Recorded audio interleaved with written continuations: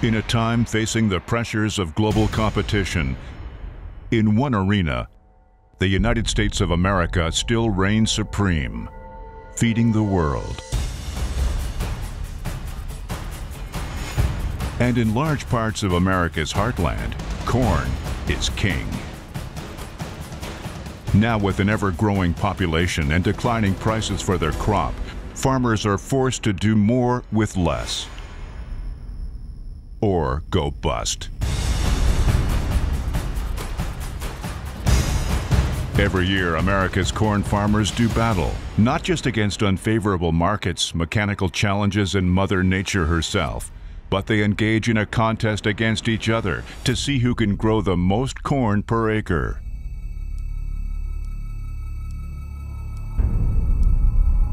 This is Corn Wars.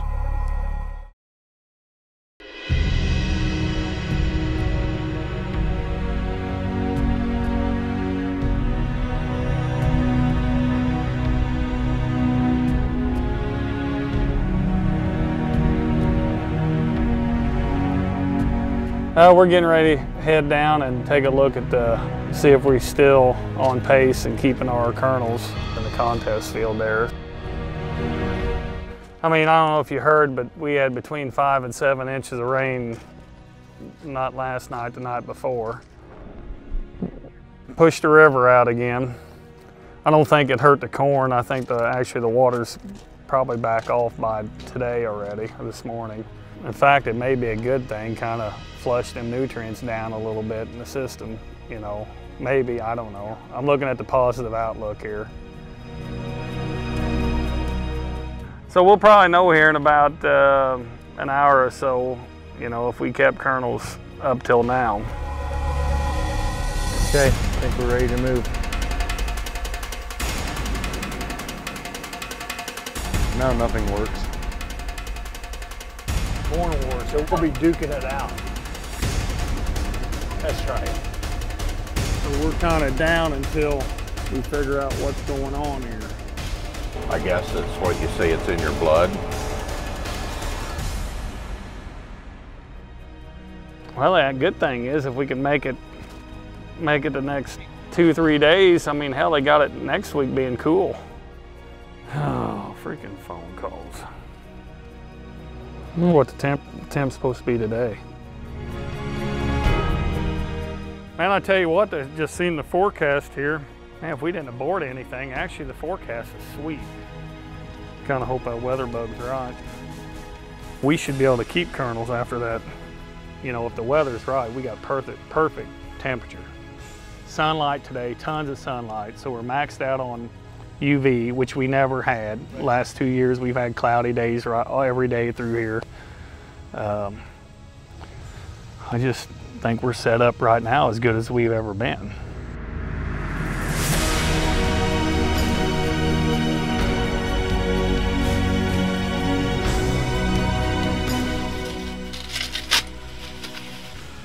And I could see here looking already, it didn't pollinate all the tips here.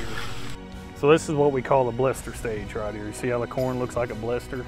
So to get to R3, the corn will get a yellow color to it.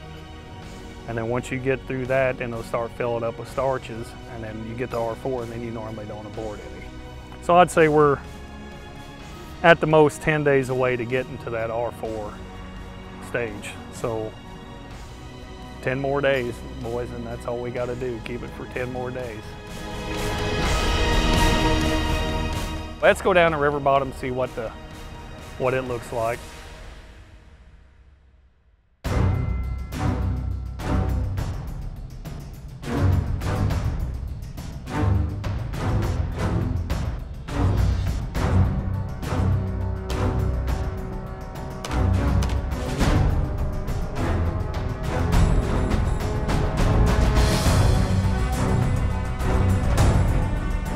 Yep, Johnny's mic'd up. He's ready to roll. All right, dog, we're heading down to the bottom. It's actually fairly dry. Well, not dry, but solid down there at Crossroads. You guys not going up or bottom? No.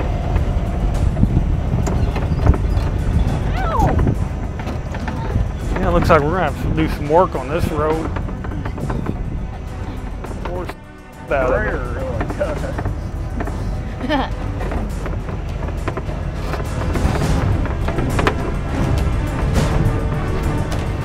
Yeah, we're gonna have to do a lot of work to this.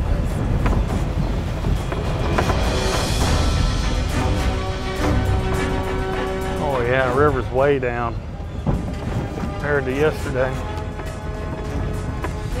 Oh yes, water is gone. Awesome. See, right up here is where the water was at yesterday.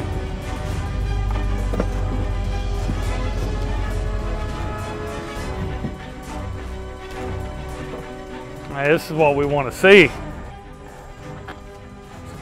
Let drop 8-10 foot already. Yeah, well, there was water all the way up there, and you can see how far it's backed in now.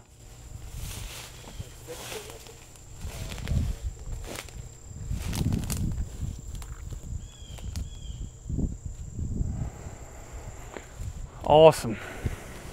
Yep, this is a good deal. I wonder if a guy can get out. I'm trying to think how a guy can get out in there. I think we can get around over this way.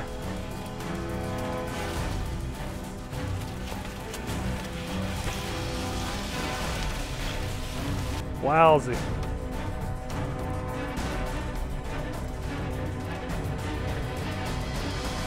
So what we're looking at here, this again is the same hybrid that was in our contest, planted the same day. And look at the ear placement. It's almost 2 foot lower in this field than what it was out there at Crossroads. Let's just see what we got here.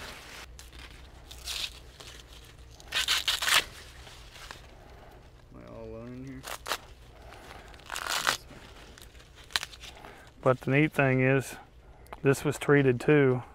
What we did here, we managed it high when we planted it, up to V6, and then we kind of laid off on it, and then come back in at about 1200 GDUs and poured the coals back to it. So I'm thinking still great potential here yet, but you can just tell evidently that high management all the way up through has given us the opportunity for, you know, 100+ bushel corn here. I tell you what, it looks good. As you can see, you got one down, one up. And there's a runt behind it, but you know, you look over there, and part of this is compaction. This is kind of where probably about where a road is, where we haul our manure down. But you know, I look over a little bit further, it looks a little bit more even. The cool thing is, we don't, you know, it's all pollinated all the way to the tip. That's exactly what we're shooting for. I don't want to see any tip back. If you got it, why not grow it? Say you don't plant thick enough. Well, I don't think it's that. I think that if you have tip back, either part of it's Mother Nature, or number two, it's sacrificing on nutrients. And as you can see, you know, we're pollinated to the tip, so it ain't that. So this could be another good field here, real good corn. How good? Don't know yet, but it's going to be good.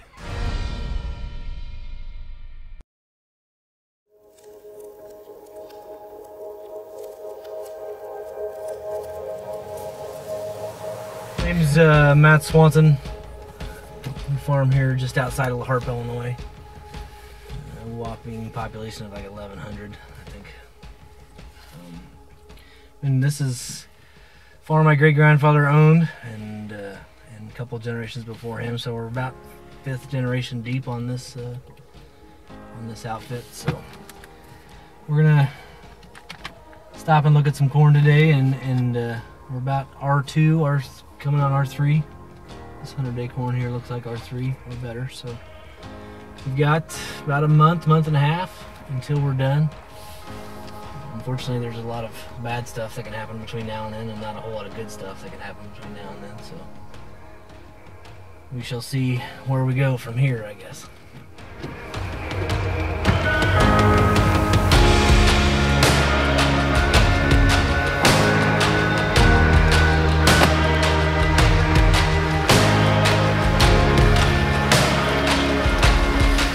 How's it looking then? Pretty awesome. 1 and 2 look crappy. 1 and 2 look crappy? Yeah. Why? Because all the leaves are dead looking.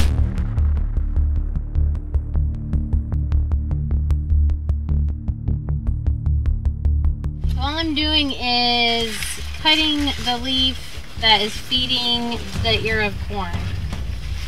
And I think it's called a sap sample, but I'm not quite sure. There's 2 different ones, so this is the first one. My hours aren't as hard as his hours. You know, I don't work as much as he does. And we've just kind of adjusted, the boys and I have. If we want to go do something, we just load up and go. Yeah, this is where it gets tricky.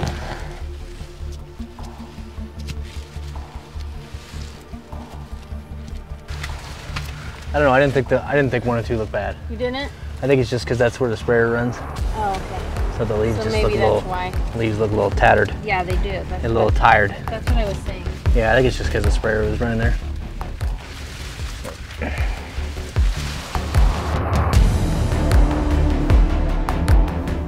I mean, so far we're struggling a little bit, honestly, with the fertility, just because it was so dry for a while.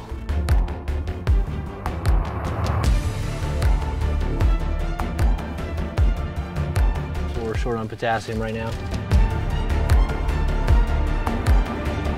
And obviously, as you can see in here, we've got quite a few Japanese beetles.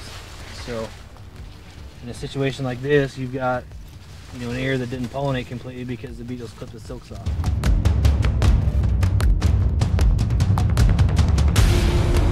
We've got multiple challenges. We've got some disease, some rust starting, which is not a huge deal. It's just common rust, not southern rust like the guys further south would face.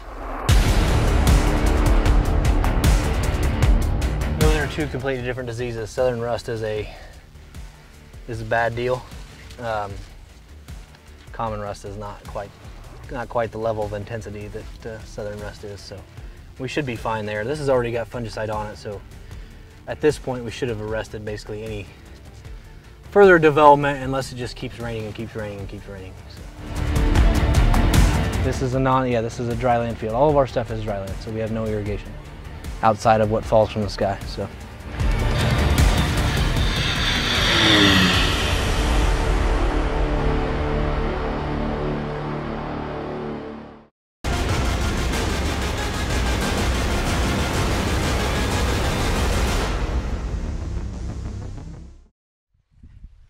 I'm not gonna kiss her on camera.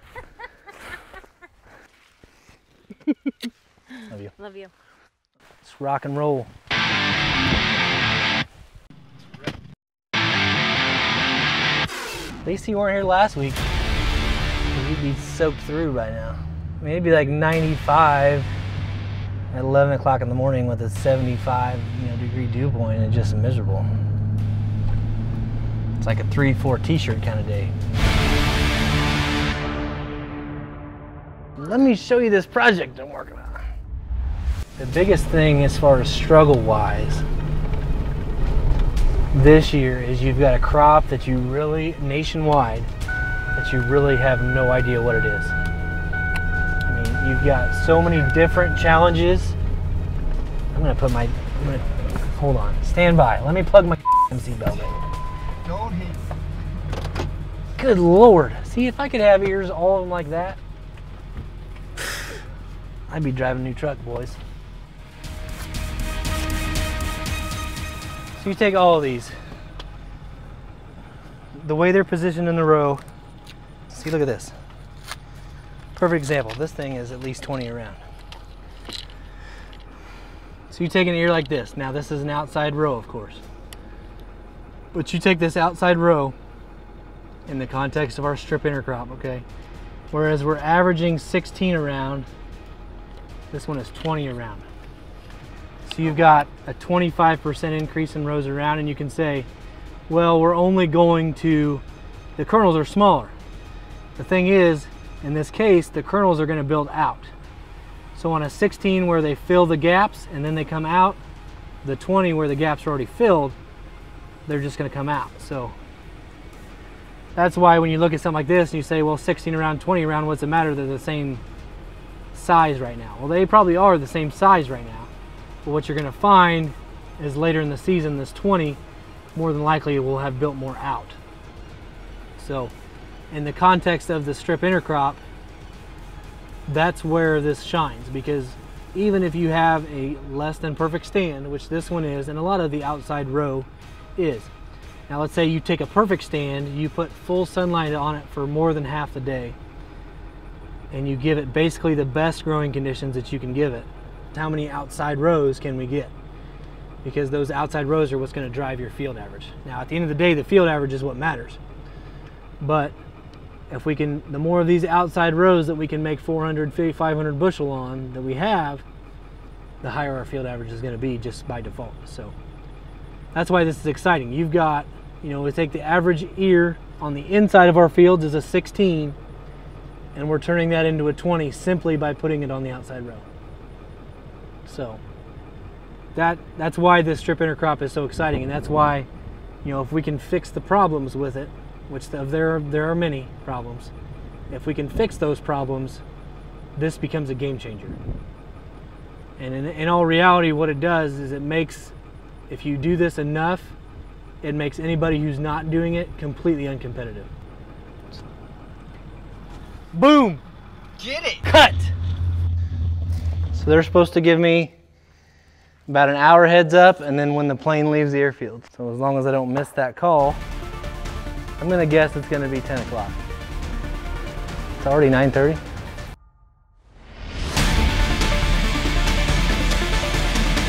They're putting on like 5 gallons an acre, so I have no idea what that's gonna look like.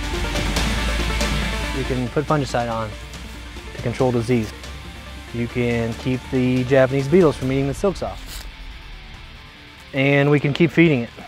And unfortunately, in a dry land situation like we are, with the equipment that we have, at this point, we're pretty much done going in the field from the ground. Everything we're gonna do from here on out will be from the air, just because the corn has put so much height on that we can't get through it without damaging the leaves or knocking it over. And if we knock it over and break it off, that's the end of the game. So at this point, we're basically airplanes only. So.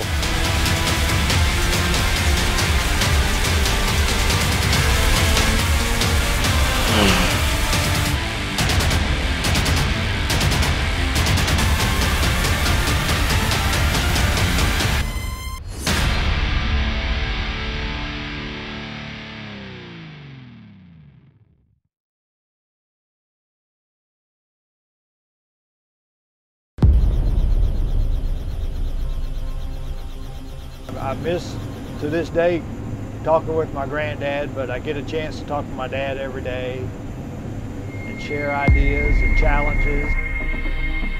We were just putting on some fertilizer that we call kryptonite, and it's got a real bright green color, and it almost looks like glitter when you apply it on corn.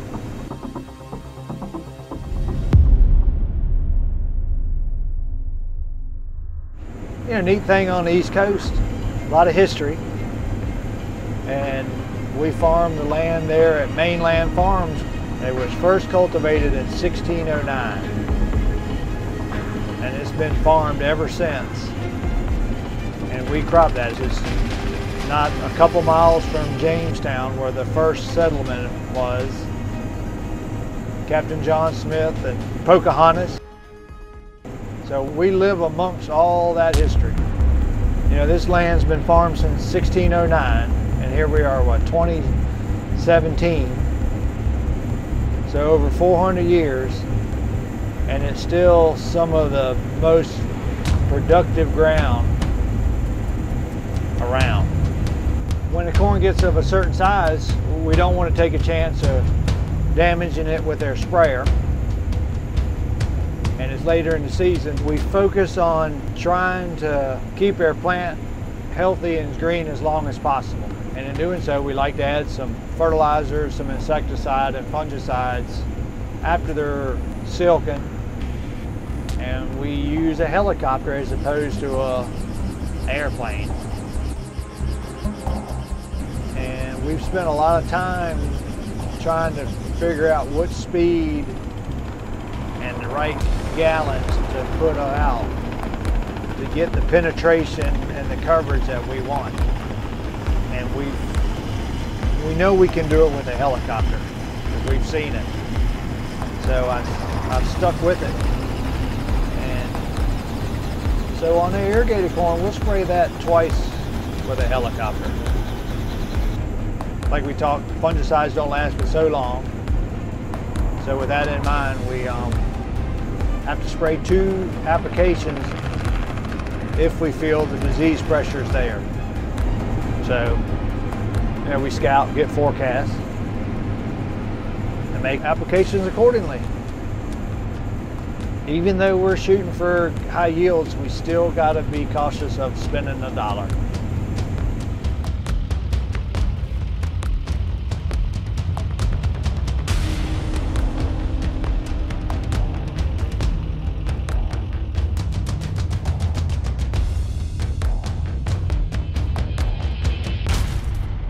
You're only gonna do 1 season with us, is that what you're telling me?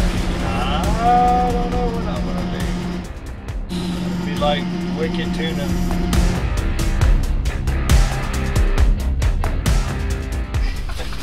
That's funny. And the neat thing about the helicopter is you can be there with him, you can watch it all be applied. It fills up quite frequently, but he's right there at the farm filling up. So it's like you can be more involved. And I'm hands-on.